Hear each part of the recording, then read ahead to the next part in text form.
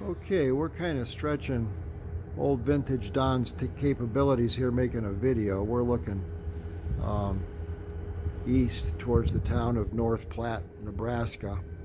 We're up on a 8-story tall observation tower called the Golden Spike, which is overlooking the Union Pacific Railroad's largest yard, which happens to also be the largest railroad yard in the world.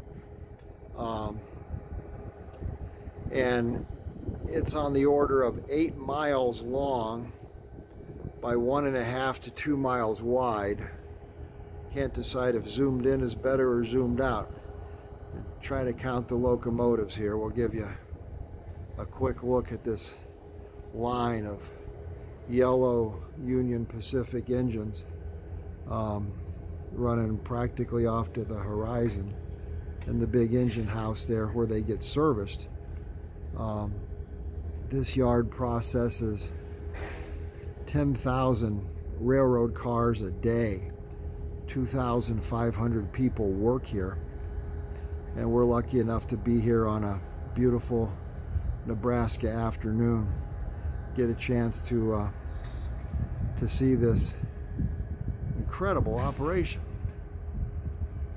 Vintage Don out.